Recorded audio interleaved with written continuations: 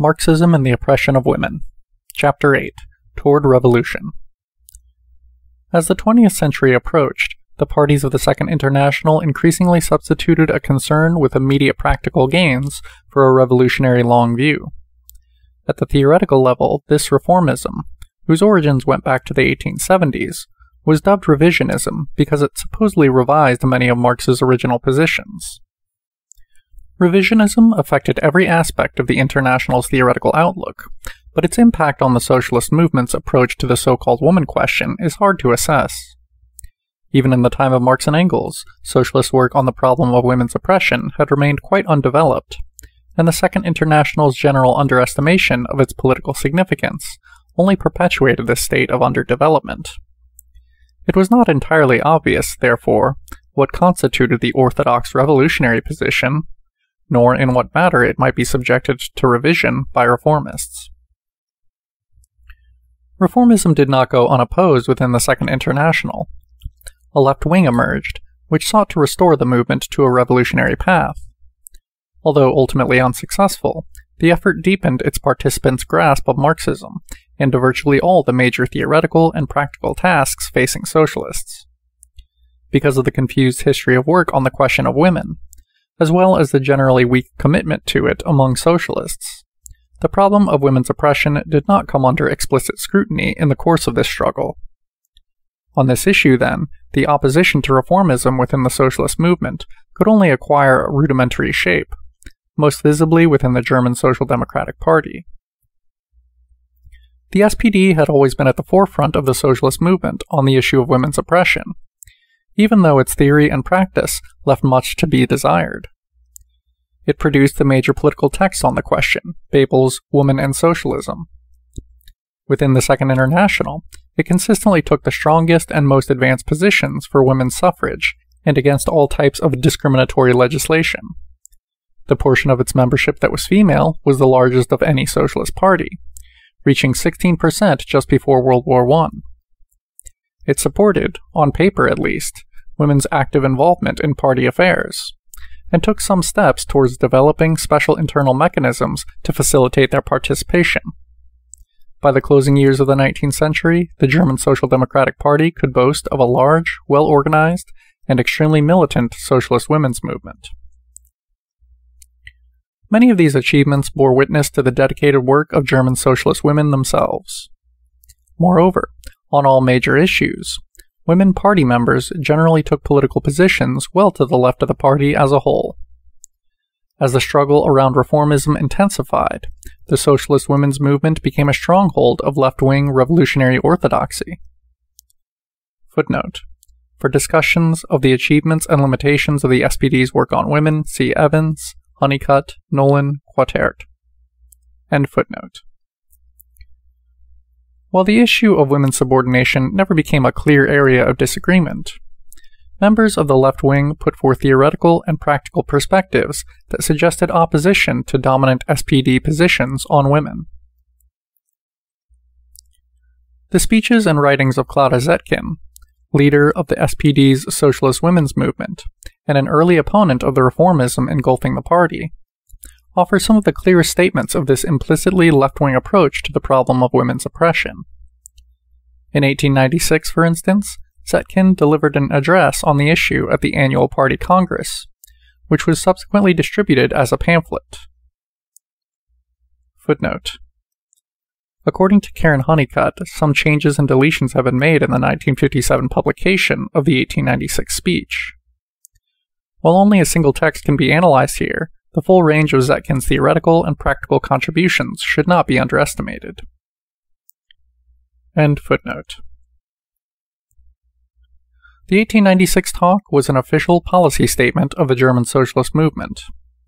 At the same time, its text suggested a theoretical position that implicitly countered the movement's drift towards reformism.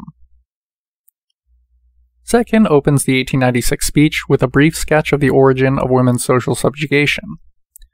Morgan and other writers have shown that the development of private property engenders a contradiction within the family between the man as property owner and the woman as non-owner.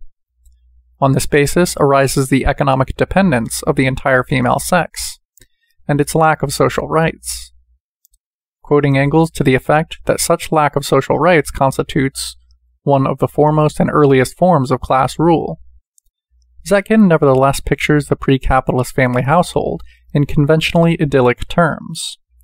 Quote, "It was the capitalist mode of production that first brought about the social transformation which raised the modern woman question.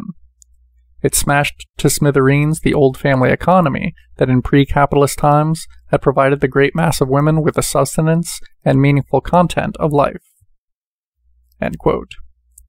Footnote.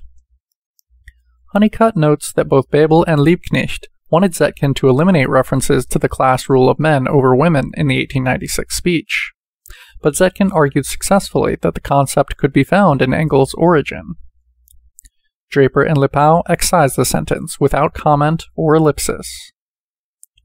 Earlier, Zetkin had clung even more closely to Bebel's work. For example, in a speech delivered in 1889 to the founding conference of the Second International, she stressed women's economic dependence and maintained that, in the same way that the worker is enslaved by capital, so the woman by the man, and she will remain enslaved so long as she is not economically independent. End quote, and end of footnote. To this point, Zetkin's account generally follows the lines laid down by the dominant socialist tradition. Only the remark on the specificity of the modern woman question in the capitalist mode of production suggests a different perspective. Zetkin presses further in her analysis of the theoretically specific character of the question of women. Having observed its emergence as a modern question within the rise of capitalist society, she proceeds to dissect it in terms of class. Quote, "There is a woman question for the women of the proletariat, of the middle bourgeoisie and the intelligentsia, and of the upper 10,000. It takes various forms depending on the class situation of these strata." End quote. In the following passages, which occupy half the text of the speech, Zetkin outlines these three forms of the question, in each case specifying the source of women's oppression, and the nature of the demands for equality, and the obstacles to their adoption. While in places her discussion falters, sometimes quite seriously, the very attempt to develop such a systematic analysis constituted an implicit rebuke to the vagaries of the dominant socialist position. Zetkin begins with the ruling class women of the upper 10,000. The specific woman question here involves wives' sexual and economic dependence upon men of their own class. Not work, either paid or unpaid, but property represents the core of their problem, since women of this class can employ servants to accomplish virtually all their household tasks and spousal duties. When these women, quote, "desire to give their lives serious content, they must first raise the demand for free and independent control over their property." End quote. To achieve this demand, they fight against men of their own class, much as the bourgeoisie earlier had to fight against all privileged classes. In this sense, the struggle of ruling class women for control over their own wealth after marriage constitutes, quote, "the last stage in the emancipation of private property." And Zetkin views it as entirely consistent with bourgeois claims to liberate the individual. The woman question presents itself in a quite different social form among the women of the small and middle bourgeoisie and the bourgeois intelligentsia. These are the intermediate strata, which undergo intensifying strain with the expansion of capitalist relations of production throughout society. As a class, the small and middle bourgeoisie is increasingly driven to ruin, its small-scale enterprises unable to compete with capitalist industry. At the same time, capital requires an intelligent and skilled labor force, and encourages, quote, "overproduction in proletarian brain workers," with the result that the bourgeois intelligentsia gradually loses its formerly secure material position and social standing. Men of the small and middle bourgeoisie and of the intelligentsia often postpone marriage, or even put it off altogether. The basis of family life in these strata becomes ever more precarious, with a growing pool of unmarried women, and Zetkin argues that, quote, "the women and daughters of these circles are thrust out into society to establish a life for themselves, and not only one that provides bread, but also one that can satisfy the spirit." End quote. Among these women of the small and middle bourgeoisie and the bourgeois intelligentsia, a specific woman question appears in the form of a demand for women's economic equality with men of their own class in the field of employment. Women fight for equal access to the education that will enable them to enter the liberal professions, and for the right to carry on those professions. These demands amount to nothing less than a call for capitalism to fulfill its pledge to promote free competition in every arena, this time between women and men. And, according to Zetkin, it is the fear of this competition within the liberal professions that lies behind the petty obstinacies of male resistance. The competitive battle soon drives the women of these strata to organize a women's movement and demand political rights, in order to overcome the barriers to their full economic and social participation. In speaking of the bourgeois women's movement, Zetkin refers mainly to the organized activity of women from the small and middle bourgeoisie and from the intelligentsia. Like women of the ruling class, these women focus on their lack of equality with men of their own class, although as earners rather than as property owners.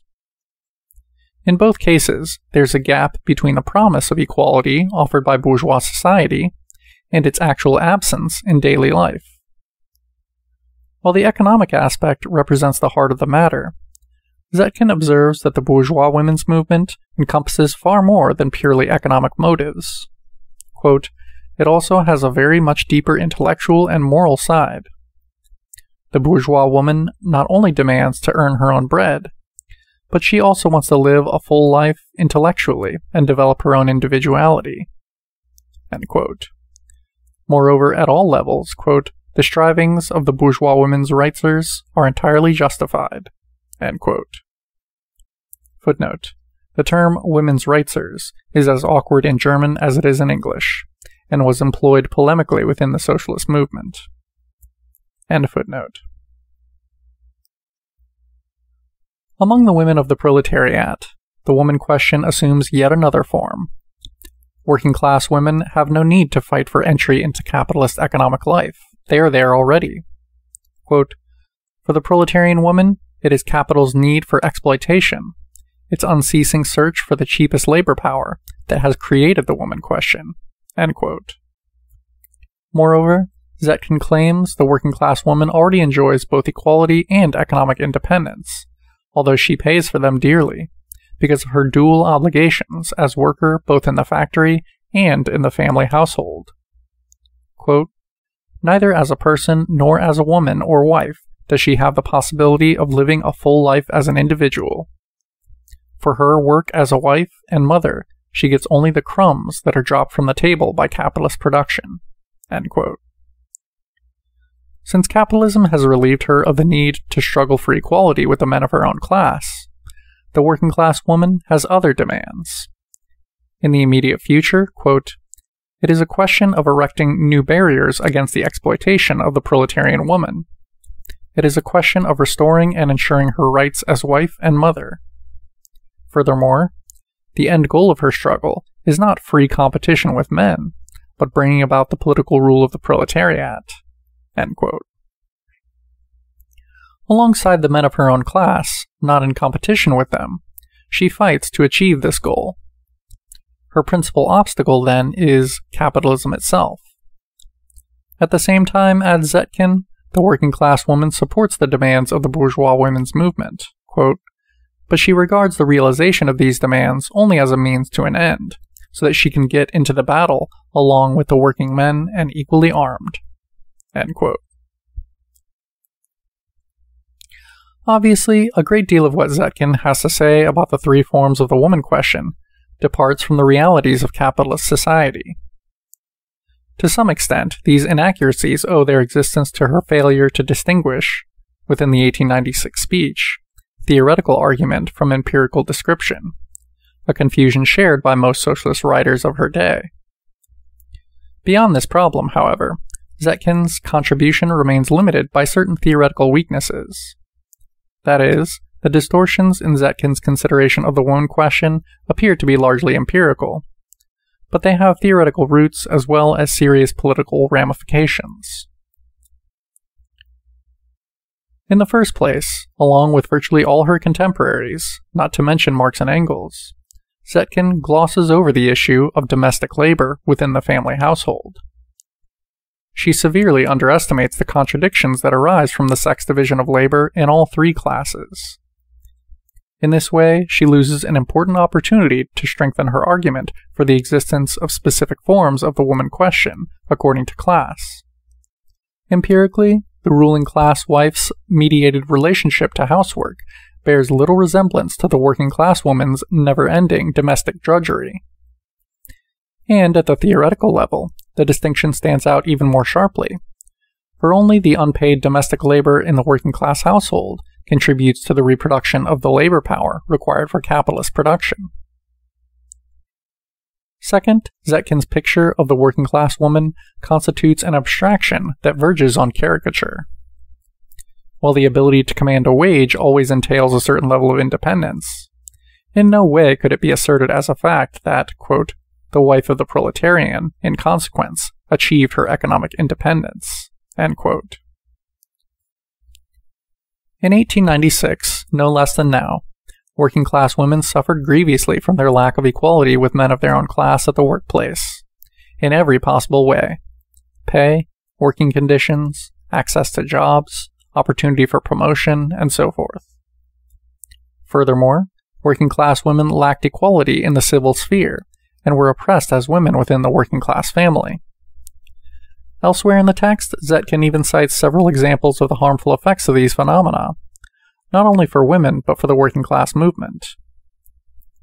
By not confronting such facts theoretically, Zetkin simplifies her analysis, but thereby passes over the problem of specifying the relationship between the fight for women's equality and the struggle against capitalism.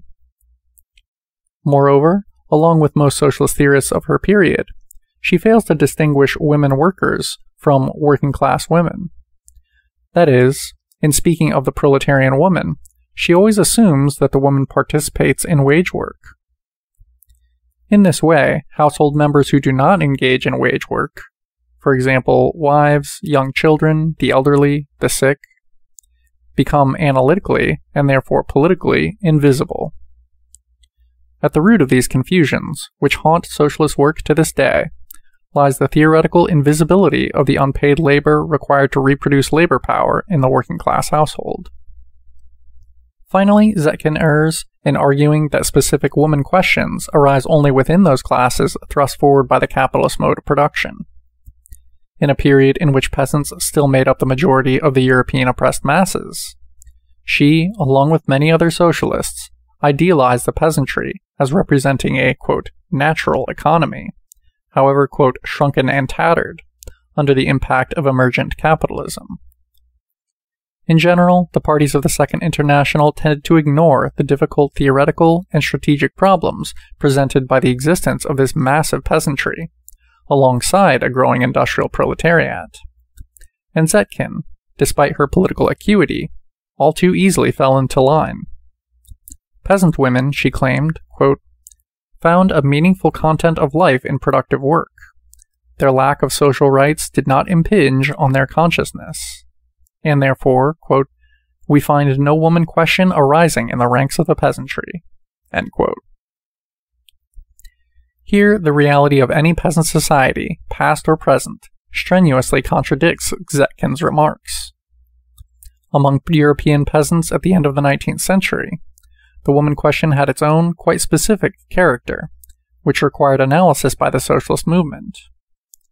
Peasants could not, any more than women, be excluded from a revolutionary perspective. Having clarified, to the best of her ability, the theoretical issues involved in the problem of women's oppression, Zetkin devotes the rest of the 1896 speech to the current situation of the women's movement in Germany and the practical tasks to be taken up by the party. In the long run, the goal of the bourgeois women's movement, equality with men of one's own class, hardly threatens capitalist relations of power. Hence, quote, bourgeois society does not take a stance of basic opposition to the demands of the bourgeois women's movement, end quote. In Germany, however, a prejudiced and short-sighted bourgeoisie fears any reform whatsoever, not understanding that if the reforms were granted, nothing would change. Quote, "The proletarian woman would go into the camp of the proletariat, the bourgeois woman into the camp of the bourgeoisie." End quote. Zetkin also cautions against, quote, "socialistic outcroppings in the bourgeois women's movement, which turn up only so long as the bourgeois women feel themselves to be oppressed." End quote. In this context, the responsibility falls on the German Social Democratic Party to make good its commitment to strengthening the socialist women's movement. Zetkin proposes certain general guidelines for socialist work among women. The party's main task is to arouse the working-class woman's class consciousness and engage her in the class struggle. Hence, quote, "We have no special women's agitation to carry on, but rather socialist agitation among women." End quote. Zetkin warns against the tendency to focus on, quote, "women's petty interests of the moment," and emphasizes the importance as well as the difficulty of organizing women workers into trade unions. She notes that several major obstacles, specific to women as women, stand in the way of successfully undertaking socialist work among working-class women. Women often work in occupations that leave them isolated and hard to mobilize.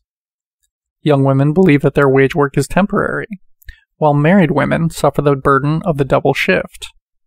Finally, special laws in Germany deny women the right to political assembly and association, and working-class women therefore cannot organize together with men. Zetkin emphasizes that special forms of work must be devised in order to carry out socialist work among women. For example, a proposal that the party appoint field organizers, whose task would be to encourage working-class women to participate in trade unions and support the socialist movement, receives Zetkin's backing. The idea had already been endorsed at the 1894 Congress, and Zetkin's comments actually represent an insistence that the party follow through on its commitment. If developed systematically, consistently, and on a large scale, she argues, the network of field organizers would draw many working-class women into the socialist movement. Family obligations make it impossible for many women to come to meetings, and Zetkin therefore underscores the critical role of printed material. She suggests the party produce a series of pamphlets, quote, "that would bring women near to socialism in their capacity as workers, wives, and mothers." End quote. She criticizes the party's daily press for not taking a more political approach in articles designed to speak to its female readership. And she proposes that the party undertake the systematic distribution of agitational leaflets to women. Quote, "Not the traditional leaflets, which cram the whole socialist program onto one side of a sheet together with all the erudition of the age. No, small leaflets that bring up a single practical question with a single angle, from the standpoint of the class struggle." End quote. Furthermore, these leaflets must be attractively printed, on decent paper and in large print. As good examples of agitational material for women, Zetkin cites contemporary United States and British temperance literature. Behind these commitments lies more than a criticism of the party's work among women. Zetkin clearly makes a general indictment of the officialdom's bureaucratic and passive approach to socialist agitation and propaganda. Unlike the reformists, she insists that the party take, quote, "the standpoint of the class struggle. This is the main thing." End quote. When the party reaches out to women, it must treat them as political beings. In the short as well as the long run, the socialist revolution needs women's creative participation, at least as much as working-class women need full liberation. Work among women, quote, "is difficult, it is laborious, it demands great devotion and great sacrifice. But this sacrifice will be rewarded, and it must be made. For just as the proletariat can achieve its emancipation only if it fights together, without distinction of nationality or distinction of occupation, so also it can achieve its emancipation only if it holds together without distinction of sex." End quote. Most important, she concludes, quote, "The involvement of the great mass of proletarian women in the emancipatory struggle of the proletariat is one of the preconditions for the victory of the socialist idea, for the construction of a socialist society." End quote. In sum, Zetkin's 1896 speech made an important theoretical and political contribution to the socialist movement's understanding of the problem of women's subordination. Significantly, the speech rarely mentions love, sexuality, interpersonal relations, or human feelings, subjects that represented the core of the so-called woman question for most of the 19th century socialists. Instead, Zetkin focuses on the theoretical issues and practical tasks that confront the socialist movement. Only her comments on the working-class household sometimes depart from this businesslike and unromantic stance, even idealizing working women as nurturant wives and mothers of the fighting, male proletariat. Similarly, her sketch of the socialist future recalls Bebel's work in its depiction of the family as an isolated entity, as well as its emphasis on women's independence. Quote, "When the family disappears as an economic unit, and its place is taken by the family as a moral unit, women will develop their individuality as comrades advancing on a par with men with equal rights, an equal role in production and equal aspirations, while at the same time they are able to fulfill their functions as wife and mother to the highest degree." End quote. From a theoretical standpoint, such remarks retreat from the position put forth in the body of the speech. Politically, they suggest an almost ritual concession to the ambiguity of the socialist tradition, probably necessary to guarantee the speech's acceptance by party delegates. The major portion of Zetkin's text attempted to build a theoretical foundation for revolutionary strategy. More explicitly than any socialist thinker before her, she assessed the particular theoretical character of the problem of women's subordination in class society. Her discussion of the specific forms taken by the so-called woman question in terms of different modes of production, and the various classes within them, remains, despite its problems, important. Indeed, its weaknesses, which can be traced to inadequacies shared by the socialist movement as a whole, actually delineate a new set of theoretical tasks. To the extent that Zetkin worked out her analysis within the framework of Marx's theory of social reproduction, she generally avoided the theoretical quagmires, utopianism, economic determinism, and the like, into which both Engels and Bebel had fallen. In this sense, the thrust of Zetkin's remarks placed her in opposition to the reformist tendency to revise Marx's theory, however undeveloped that theory had remained on the issue of women's oppression. Consistent with her vigorous opposition to reformism spreading throughout the socialist movement, Zetkin's strategic orientation in the 1896 speech pushed well beyond two obstacles hindering socialist work among women. First, she questioned the Second International's tendency to identify the woman question with the general social question, even if she did not adequately specify their actual relationship. In this way, she attempted to force the socialist movement to confront the practical problems flowing from its professed commitments. And second, she insisted that women's active participation is central to the socialist revolution, and therefore refused to postpone serious socialist work with women. In later years, with the hindsight afforded by several more decades of experience, Zetkin reached the conclusion that the Second International had actually been wholly incapable of providing a sound theoretical or organizational foundation for such work. Beset with reformism and, quote, "the most trivial Philistine prejudices against the emancipation of women," end quote, the socialist movement had taken, quote, "no initiative in the theoretical clarification of the problems or practical carrying out of the work." In this atmosphere, Zetkin commented, quote, "the progress achieved was essentially the work of women themselves," end quote.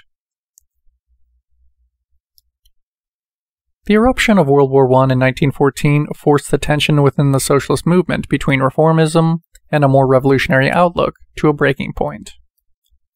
Most parties in the Second International supported the war, taking whichever side their national bourgeoisie happened to stand on. Working-class internationalism seemed to vanish into thin air, as a narrow patriotism swept through the socialist ranks. Meanwhile, individual left-wing socialists recognized they had lost the battle against reformism and began to regroup. They opposed the war, either assuming an essentially pacifist stance, or, more militantly, viewing it as an opportunity for revolutionary action. As hostilities dragged on, popular discontent replaced the initial patriotic euphoria, and important sectors of the population turned to those who sought to end the war. In consequence, the pacifist and revolutionary minorities in every socialist party grew stronger. Their anti-war perspective seemed vindicated when the Bolshevik Party came to power in Russia in 1917. The Bolshevik Revolution transformed not only Russia, but the international socialist movement. For the first time, revolutionaries had fought for and won the opportunity to begin the transition to a communist society, and the effort commanded the attention of socialists everywhere. The seizure of state power was only the first step, and weighty problems confronted the new society. Externally, the forces of capitalism tried, in every way possible, including military intervention, to undermine the revolution's success. And internally, the task of building a socialist society quickly proved tremendously difficult. Every question that had formerly concerned the international socialist movement now became a matter of the utmost urgency, to be resolved in concrete detail in both theory and practice. Among these tasks loomed the problem of women's subordination, made all the more pressing because of several peculiarities of the Russian Revolution. First, the majority of Russia's population consisted of peasants, half of whom lived the particularly hard life of peasant women, often working in the fields as well as the household, and brutally oppressed by feudal traditions of male supremacy. Second, women wage earners constituted a relatively new and fast-growing group, especially in the very small Russian industrial sector, where their numbers rose to include 40% of the industrial workforce during the war. Last, radical movements in Russia had traditionally attracted a large number of women activists, who often played leading roles, and the Bolshevik Party was no exception. Objectively, and from the start, the question of women represented a critical issue for the future of socialism in Russia. The history of women's situation in the Soviet Union has yet to be fully analyzed. Most accounts sketch a gloomy picture in which numerous obstacles conspire to block full liberation for women. Insufficient material resources, erroneous or opportunist political priorities, wholesale ideological backwardness, a low level of theoretical attention. Although correct in its general outlines, the picture remains blurred. In particular, despite a great deal of research, it fails to situate the history of the question of women within an adequate understanding of the development of the Russian Revolution and the international socialist and communist movements. Moreover, the problem of the nature and source of the theoretical framework underpinning Soviet work on the issue of women's subordination has barely been addressed. The rudiments of that theoretical framework were established by V.I. Lenin, the leader of the Bolshevik Party and a prolific writer on questions of socialist theory and practice. Lenin's comments on women make up only a tiny portion of his work, and it is not clear to what extent they were taken up within the Bolshevik Party or implemented in practice. Nonetheless, they are important for their insight into the theoretical heart of the problem of women's oppression. Like Zetkin, Lenin took a left-wing position in the struggle against reformism. In the Russian context, however, this struggle acquired its own form, quite distinct from the public battle fought within the massive and powerful German party. Under the Tsars, Marxism remained an illegal movement in a backward country. Neither a strong trade union movement nor a socialist party affiliated with the Second International could be built. The major theoretical task for Russian socialists at the end of the 19th century was to assimilate Marxist theory in order to put it into practice in their own country, where conditions differed sharply from the industrializing nations of Western Europe and North America. Opposition to revisionism among Russian socialists therefore initially took the particular shape of an effort to grasp and defend Marxism itself. Two tendencies within Russian radicalism stood in the way of the developing Marxist movement. First, the Russian populists, or Narodniks, argued that the peasantry constituted the backbone of the revolutionary process, that Russia would be able to bypass the stage of industrial capitalism, and that the peasant commune provided the germ of a future communist society. Second, a group known as the, quote, legal Marxists, so named because they wrote in a form capable of passing Russian censorship, embraced Marxism largely because it recognized the historically progressive character of capitalism. In opposition to the Narodniks, the legal Marxists welcomed capitalism as a necessary first stage on the way to socialism. As might be expected, many of them later lost their interest in revolution and became staunch bourgeois liberals. A central theme in Lenin's earliest writings was the defense of Marxism against attacks from the Narodniks on the one hand, and distortions by the legal Marxists on the other. At the same time, he began to elaborate a Marxist analysis of the development of capitalism in Russia, and of the prospects for a socialist revolution. When Russian Marxists founded the Social Democratic Workers' Party after the turn of the century, bourgeois liberalism became yet another target of his polemics. Lenin's first comments touching on the problem of women's oppression appear in his 1894 critique of the Narodnik writer Nikolai Mikhailovsky, who had caricatured Marxist theory. The issue of women's situation arises because Mikhailovsky mocks Engels' discussion of the production of man himself, i.e., procreation, in the preface to The Origin, castigating it as a peculiar form of, quote, economic materialism. He suggests instead that, quote, not only legal, but also economic relations themselves constitute a superstructure on sexual and family relations, end quote. In reply, Lenin ridicules Mikhailovsky's argument that, quote, procreation is not an economic factor, and asks sarcastically, quote, where have you read in the works of Marx and Engels that they necessarily spoke of economic materialism? When they described their world outlook, they called it simply materialism. Their basic idea was that social relations are divided into material and ideological. Mr. Mikhailovsky surely does not think that procreation relations are ideological? End quote. The way Lenin defends Engels' statements in the preface, however questionable their theoretical status may be, is significant. He puts the major emphasis on the point that Marxism is not economic determinism, and he insists on the material core embedded in all social relations, even those involving women, the family, and sexuality. This perspective, which relies far more on Marx than on later socialist theorists, became the foundation of Lenin's approach to the problem of women's subordination. Capitalism developed in Russia on the basis of a savagely patriarchal feudal culture. In The Development of Capitalism in Russia, published in 1899, Lenin examined the impact of capitalist social relations on peasant life. Because of its highly socialized labor processes, capitalism, quote, absolutely refuses to tolerate survivals of patriarchalism and personal independence over the long run, end quote.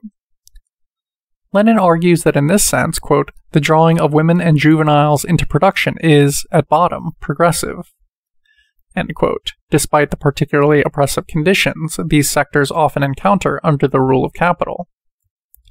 In sum, quote, by destroying the patriarchal isolation of these categories of the population, who formerly never emerged from the narrow circle of the domestic family relationships, by drawing them into direct participation in social production, large-scale machine industry stimulates their development and increases their independence. In other words, creates conditions of life that are incomparably superior to the patriarchal immobility of pre-capitalist relations. End quote. Lenin points out that any attempts to, quote, ban the work of women and juveniles in industry, or to maintain the patriarchal manner of life that ruled out such work, would be reactionary and utopian, end quote. With these remarks, Lenin has simply used Marxist theory to develop an analysis of the significance in Russia of women's and children's participation in social labor. Obvious though this approach may seem, At the time, it represented a rare return to the best of Marx and Engels. In these early decades of the Russian socialist movement, Lenin also addressed several specific problems having to do with the special oppression of women as women. He condemned prostitution, locating it in social conditions, and incidentally taking swipes at liberal attempts to end it. He analyzed the class character of the birth control movement, contrasting the psychology of the petty bourgeois liberal to that of the class-conscious worker. At the same time, he underscored the need for socialists to support the abolition of all laws limiting availability of abortion or contraception. Quote, "Freedom for medical propaganda and the protection of the elementary democratic rights of citizens, men and women, are one thing. The social theory of neo-Malthusianism is quite another." End quote. Most important, Lenin repeatedly denounced the peasantry's century-old traditions of patriarchal life, and their particularly brutal implications for women. Footnote: On the peasantry, see Lenin and the section entitled Socialism in Lenin's article Karl Marx. On prostitution, see Lenin, page 26. The relatively high number of articles published in 1913 undoubtedly had to do with the revival of a Russian socialist women's movement in 1912-14, and the first celebration of International Women's Day in Russia in 1913. End footnote. In subsequent years, Lenin began to pay special attention to the relationship between sex oppression and class cleavages. While he had always supported equality between women and men in the traditional socialist manner, he now came up against the more difficult problem of specifying the nature of that equality. Initially, the problem appeared in the context of discussions on the so-called national question. Among socialists, questions of the equality of nations and the rights of national minorities became matters of heated debate in the early 20th century, as nationalist feelings and political conflict intensified around the world. At the root of these developments lay the emergence of imperialism, with its chain of oppressed and oppressor nations. Hence, it was imperialism that forced Lenin to examine the nature of equality in bourgeois society, and to delineate the role of the struggle for democratic rights in the context of a revolutionary movement to overthrow capitalism. The peculiar character of the question of democratic rights owes its existence, according to Lenin, to the fact that in capitalist society, political phenomena have a certain autonomy with respect to economic phenomena. Numerous economic evils are part of capitalism as such, so that, quote, "it is impossible to eliminate them economically without eliminating capitalism itself." By contrast, departures from democracy constitute political evils, and in principle can be resolved within the framework of capitalist society. Lenin cites the example of divorce, an example first used by Rosa Luxemburg in a discussion of the national question and the right to uphold national autonomy. It is perfectly possible, if rare, argues Lenin, for a capitalist state to enact laws granting the right to full freedom of divorce. Nonetheless, quote, "in most cases, the right of divorce will remain unrealizable under capitalism, for the oppressed sex is subjugated economically. No matter how much democracy there is under capitalism, the woman remains a domestic slave, a slave locked up in the bedroom, nursery, kitchen. The right of divorce, as all other democratic rights without exception, is conditional, restricted, formal, narrow, and extremely difficult of realization. In sum, capitalism combines formal equality with economic, and consequently social inequality." End quote. If equality is so difficult to realize in capitalist society, why should socialists enter the fight to defend and extend democratic rights? Why devote energy to a seemingly useless battle on bourgeois terrain? First, because each victory represents an advance in itself, however limited, and that it provides somewhat better conditions for the life of the entire population. And second, because the struggle for democratic rights enhances the ability of all to identify their enemy. As Lenin put it, beginning of long quote, Marxists know that democracy does not abolish class oppression. It only makes the class struggle more direct, wider, more open and pronounced, and that is what we need. The fuller the freedom of divorce, the clearer will women see that the source of their domestic slavery is capitalism, not lack of rights. The more democratic the system of government, the clearer will the workers see that the root evil is capitalism, not lack of rights. The fuller national equality, and it is not complete without freedom of secession, the clearer will the workers of the oppressed nations see that the cause of their oppression is capitalism, not lack of rights, etc. End of quote. In this sense, the battle for democratic rights is a means for establishing and maintaining the best framework within which to carry out the class struggle. Lenin's work on democratic rights went well beyond earlier socialist analyses of the nature of equality. At the theoretical level, it offered serious insights into the mystery of the relationship among sex, class, and national oppression in capitalist societies. And practically, it constituted an important element in the development of revolutionary strategy with respect to national minorities, oppressed nations, and women. Here, twin dangers haunted the socialist movement. On the one hand, some denied the critical significance of these special oppressions, and refused to take them up seriously in practice, and often in theory as well. On the other, many developed reformist positions that scarcely differed, at the practical level, from bourgeois nationalism or liberal feminism. Armed with an understanding of the character of democratic rights, a socialist movement had a better chance to confront national and women's oppression without slipping into either error. Once the bourgeois state has been overthrown in a socialist revolution, as happened in Russia in 1917, full political equality comes immediately onto the agenda. The new Soviet government began to enact legislation granting formal equality to women in many areas. Yet, precisely because formal equality remains distinct from real social equality, even in the socialist tradition, legislation could not be enough.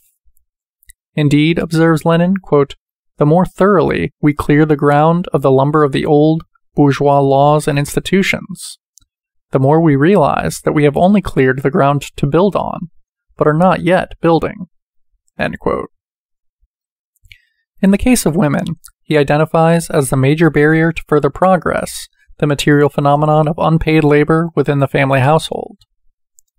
Writing in 1919, for instance, he points out that despite, quote, "all the laws emancipating woman, she continues to be a domestic slave, because petty housework crushes, strangles, stultifies, and degrades her, chains her to the kitchen and the nursery, and she wastes her labor on barbarously unproductive, petty, nerve-wracking, stultifying, and crushing drudgery." End quote. From the start, Lenin always put more weight on the problem of women's material oppression within the individual family household than on their lack of rights, their exclusion from equal social participation, or their dependence upon men. Speaking of peasant and proletarian women, and sometimes of petty bourgeois women as well, he repeatedly drew a picture of domestic slavery, household bondage, humiliating subjugation by the savage demands of kitchen and nurse drudgery, and the like. This emphasis was unique in the Marxist literature, and probably originated in Lenin's focus on the peasantry, with its traditions of patriarchal relations, as a critical element in the revolutionary struggle.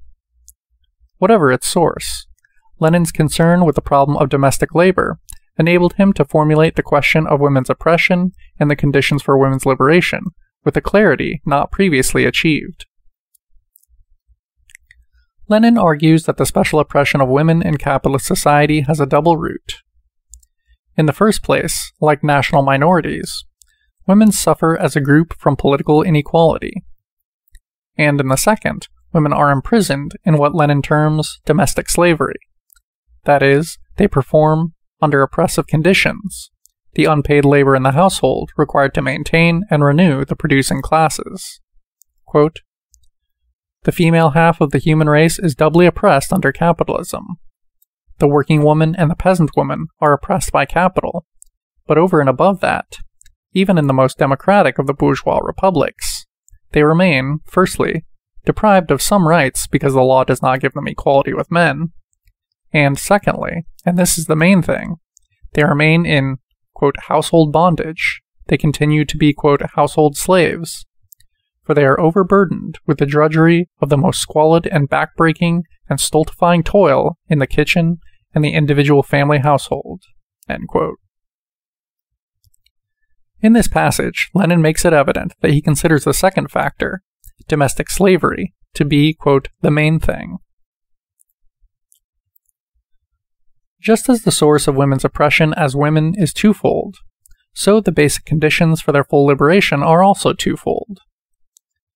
Obviously, the lack of equal rights must be remedied, but this political obligation is only the first and easiest step because, quote, even when women have full rights, they still remain downtrodden because all housework is left to them, end quote.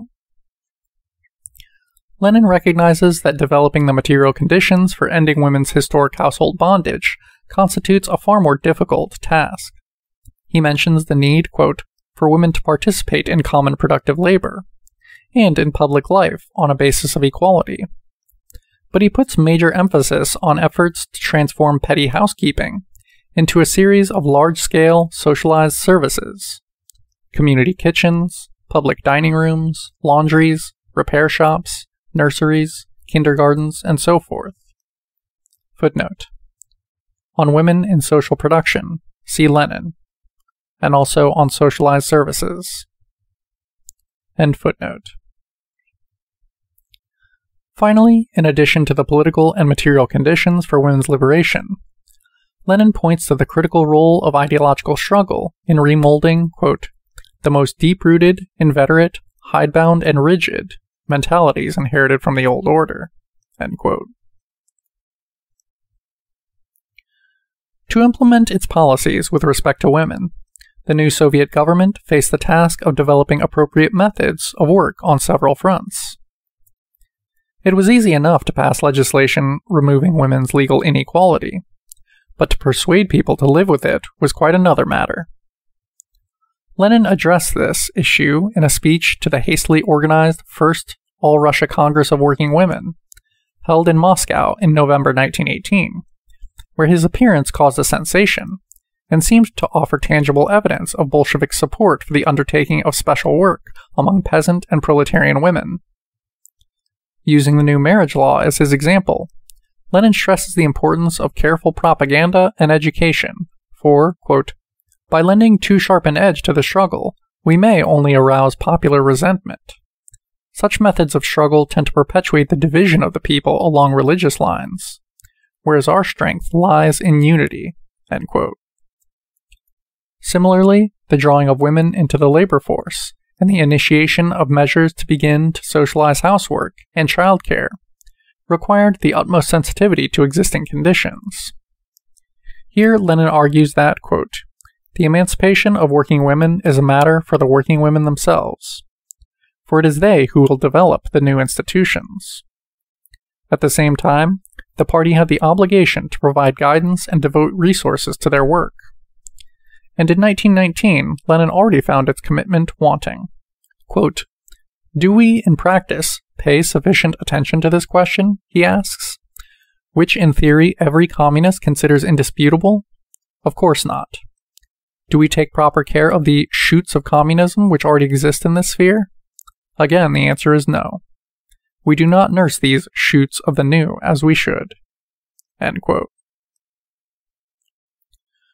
Women's participation in political life constituted an area of serious concern, for, quote, you cannot draw the masses into politics without drawing the women into politics as well, end quote. Here again, Lenin regarded the timid efforts of both the International Socialist Movement and his own Bolshevik Party as insufficient. Two major obstacles hampered the work. In the first place, many socialists feared that any attempt to do special work among women inevitably smacked of bourgeois feminism or revisionism, and therefore attacked all such activities. For this position, Lenin had nothing but scorn. While arguing that within the party itself, a separate organization of women would be factional. He insisted the realities of women's situation meant that, quote, we must have our own groups to work among women, special methods of agitation, and special forms of organization, end quote. Even more serious was the lack of enthusiasm among socialists when it came to providing practical support for the special work among women.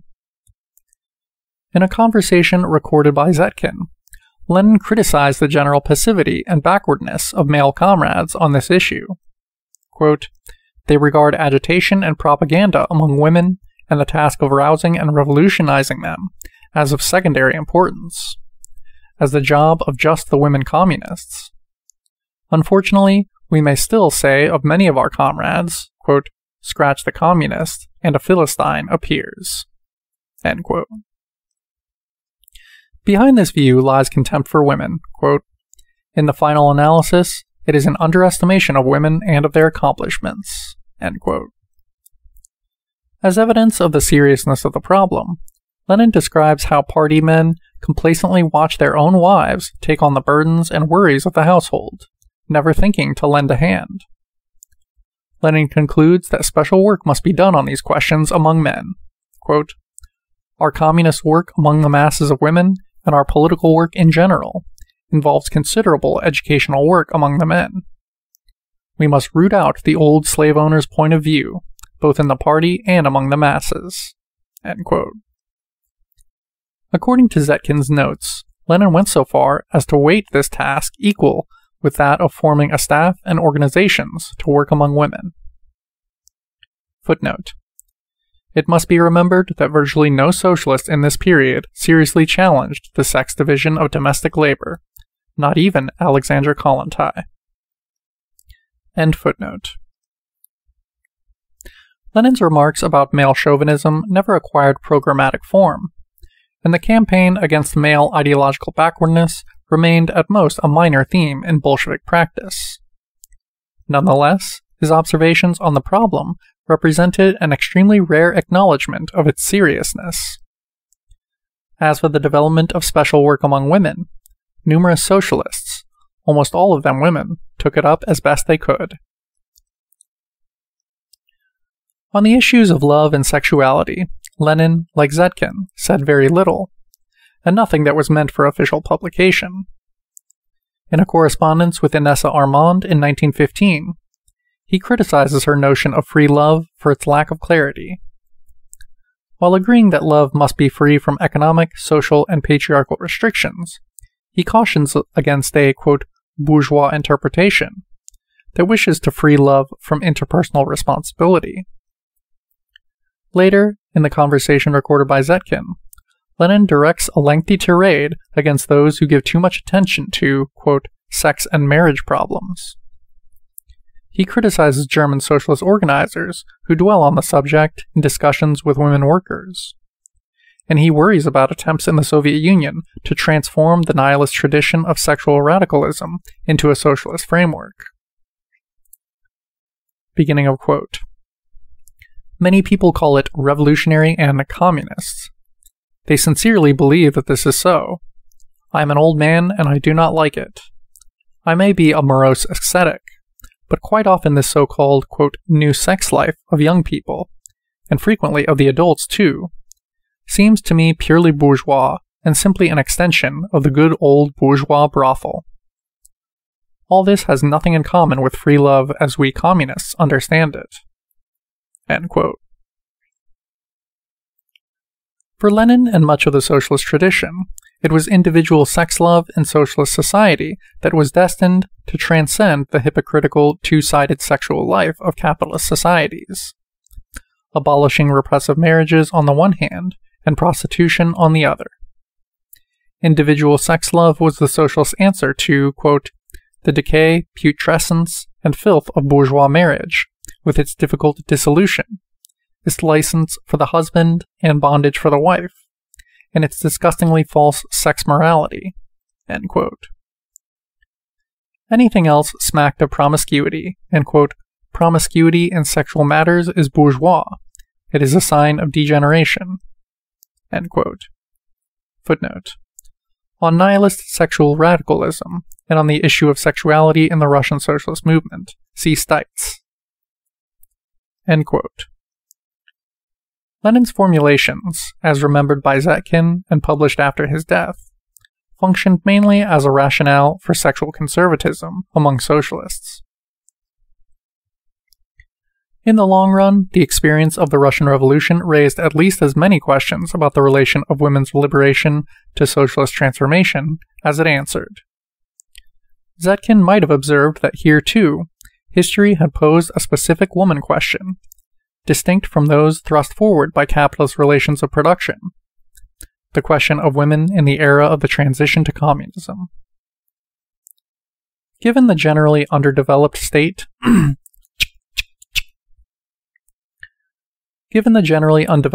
of socialist work on the problem of women's oppression, Zetkin and Lenin's theoretical contributions failed to make a lasting impression. With some exceptions, 20th century socialists and communists have adopted positions very similar to those dominant within the Second International. Yet the legacy is both incomplete and ambiguous. End of section.